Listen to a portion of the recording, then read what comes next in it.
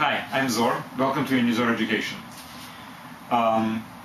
We will talk today about tangent function. The one. Well, as usually, let's start with definition, which we have talked about once. Let me just remind before going into the properties of the function. Let's define it again. Now, the classical definition of function tangent of the angle is sine of this angle divided by cosine of this angle. Now, alternatively, you can always resort to unit circle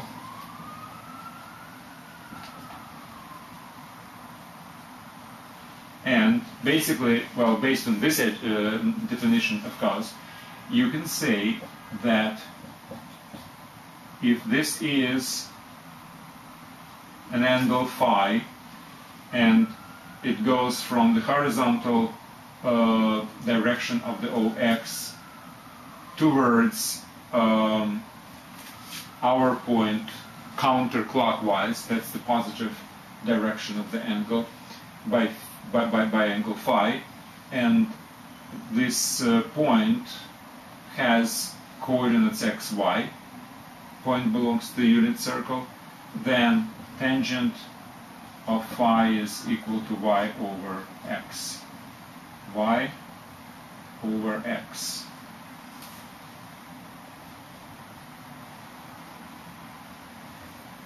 I don't want to use terminology like opposite catetus ratio of the opposite catetus towards the adjacent, just because we are not talking only about acute angle phi. It can be something like this. This can be phi. So the point A is here. And the definition still holds, basically. It's the coordinate to abscissa, the y coordinate divided by an x coordinate. So whatever the definition is, more classical if you wish, or the one which we can use, which contains the unit circle, the properties are exactly the same, obviously. Now, the first and most important property of the function looking at this particular definition comes from the fact that there is something in the denominator. Now, always, if there is something in the denominator, you have to be very worried about something, which is what? Obviously, when the denominator is equal to 0. So, when this denominator equals to 0, function is undefined. Okay. Not only the function is undefined, but also every point where cosine is equal to 0, the function must actually have an asymptote, because on the top you have something which is which has a restricted value. It's no less than -1 and no greater than 1. So it's bounded values. But on the bottom you have in the denominator something which goes to 0, which means the whole ratio should go to infinity. Negative infinity or positive infinity, it's a different story, but nevertheless it goes to infinity, which means in all those points where cosine is equal to 0, you will have asymptotes. Now, now let's basically analyze the behavior of the function tangent as defined in this particular way. And we will base this on the functions sine and cosine, which we have already used before. So, let's do it graphically. I mean, we can do it in many different ways, but I'm just suggesting to use it graphically. So let's go from 0 to 2 pi. because this is basically a period. If we will analyze the function on this particular interval, it means it will repeat it everywhere else. So this is pi, this is 3 pi over 2, this is pi over 2. So first let's look at the sine on the top. So y is equal to tangent of x, which is equal to sine of x over cosine of x. By definition, there's nothing to talk about this. So first, let's draw the sine. Sine would be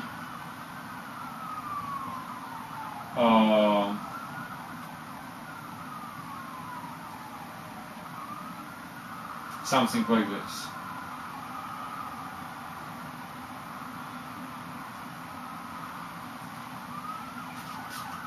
Now let's draw a cosine. Cosine on the same 0 to 2 pi would look like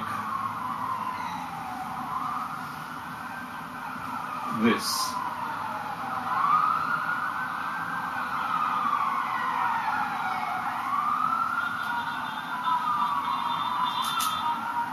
Okay, now let's draw the tangent, which is basically a ratio of this over this.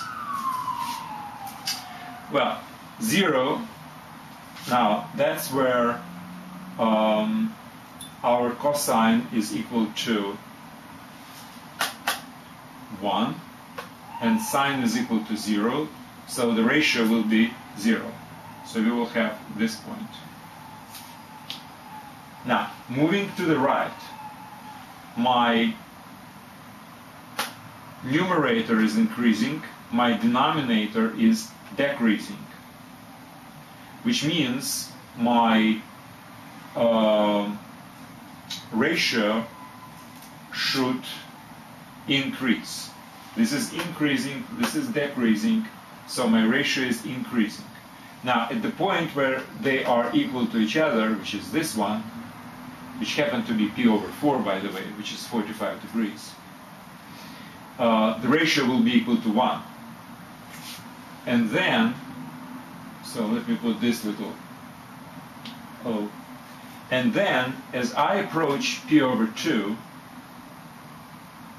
my sine is increasing to 1, but my cosine decreasing down to 0, which means what? That the function tangent, which is a ratio, should really go to infinity, and positive infinity, by the way, because both numerator and denominator are equal to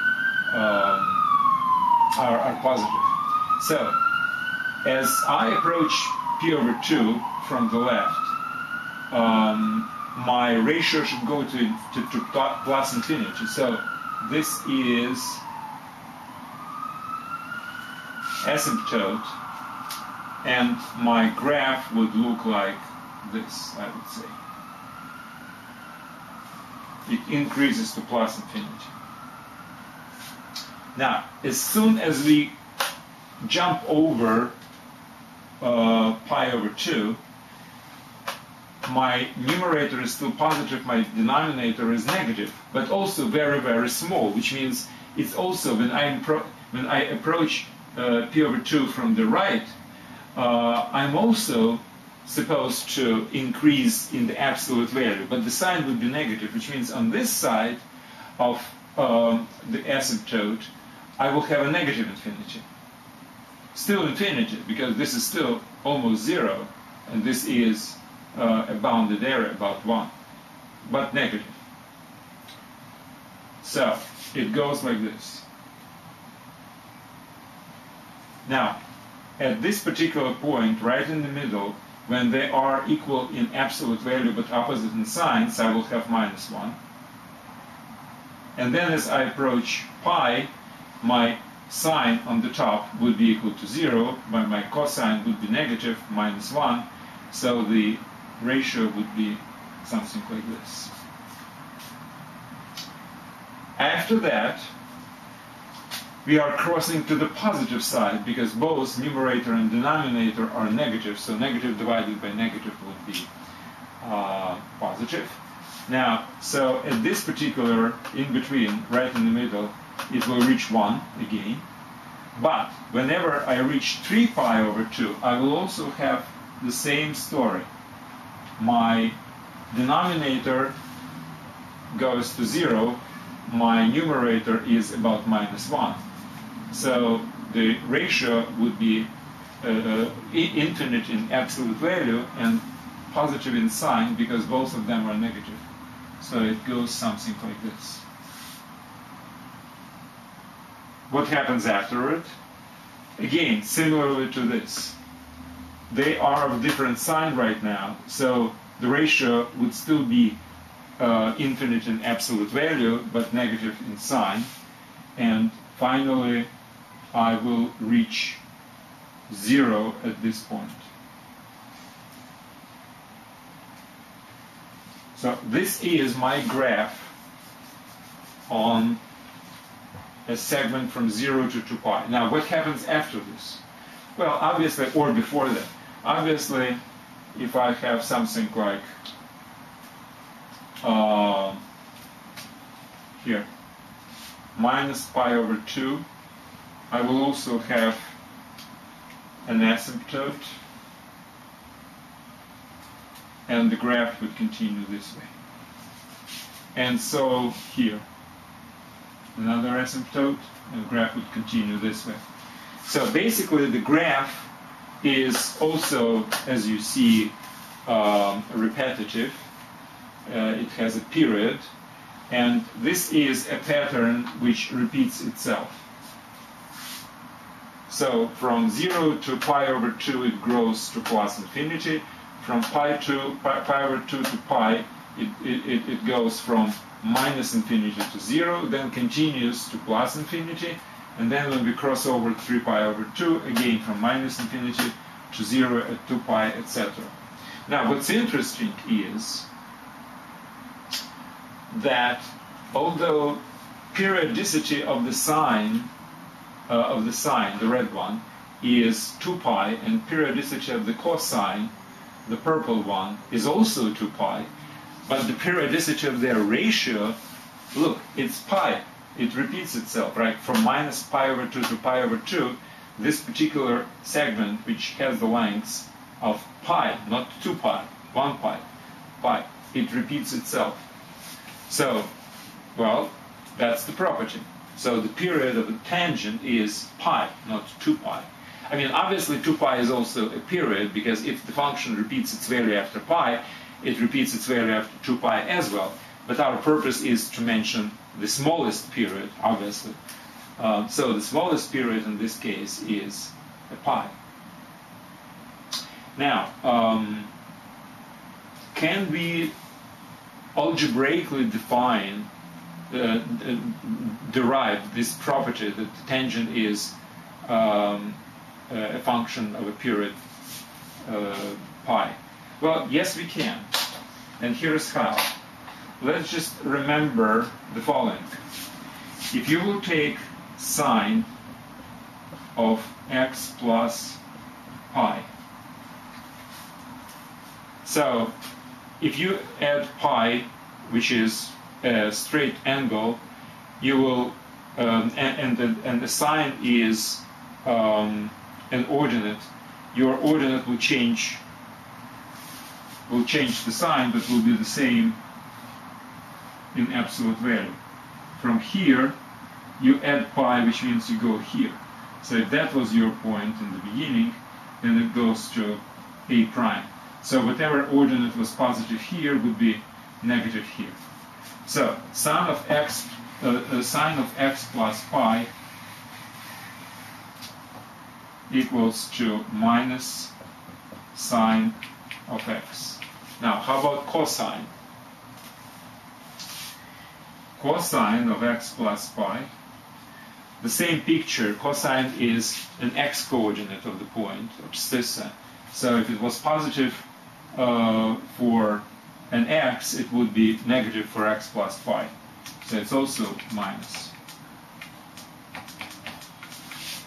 So if you will divide one over another, you will see that tangent of x plus pi in all those points x where tangent exists, of course, equals to tangent x, which proves that the pi is a period. Now, so we basically have proven this particular property, and there is another property which I usually mention as well, and we can derive it here as well. Tangent pi minus x. One more thing I forgot to mention before doing this. Tangent is an odd function. Why? Because sine is odd function. It changes the sign of the function if you change the sign of the argument, right? So sine of minus x equals minus sine of x. Now cosine is an even function, which means it's the same for minus x and x. If you want to check it again, draw a picture of the unit circle, which means that if you divide one over another, wherever it's possible, of course, you will see that the tangent of minus x is equal to minus tangent of x, which means tangent is an odd function. It changes the value of function if the sign of the function if the sign of the argument is changing. Now, to derive the property I'm talking about right now, let's do it this way.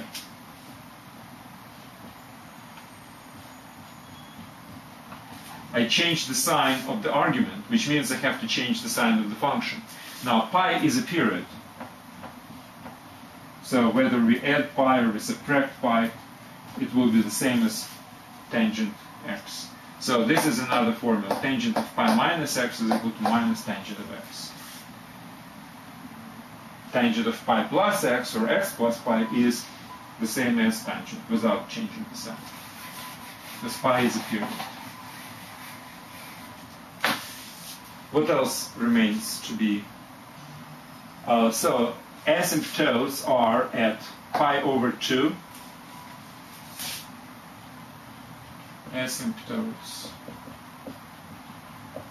pi over 2 plus pi n, where n is any natural number, positive or any integer number. It can be negative as well if you go to the, so pi over 2, that's where your asymptote is, and then 3 pi over 2, 5 pi over 2, or minus pi over 2, or minus 3 pi over 2, etc.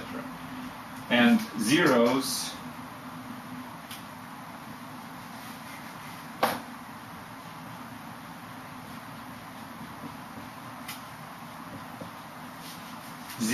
are at 0 and pi, etc. So at pi times n, where n is any integer number. So these are the properties. This is the function. This is the graph. What else? Regular manipulations with graph. If you are like stretching, squeezing, shifting, whatever, remains exactly the same. I don't want to go into this. Basically, that's it about tangent. Again, let's just remember that unit circle, in classical sense, is used to define sine and cosine, and tangent is usually defined as a ratio.